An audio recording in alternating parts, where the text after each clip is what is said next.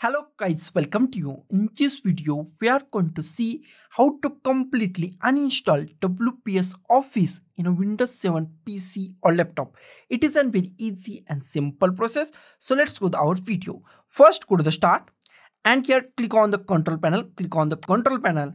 In control panel, find programs and features. Click on the programs and features.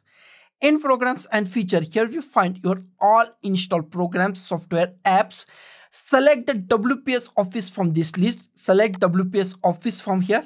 And here we find uninstall. Click on uninstall. Click on the yes, I want to uninstall it. Here we find many options. Give any reason that you want. I give the other reason and click on uninstall. Click on uninstall.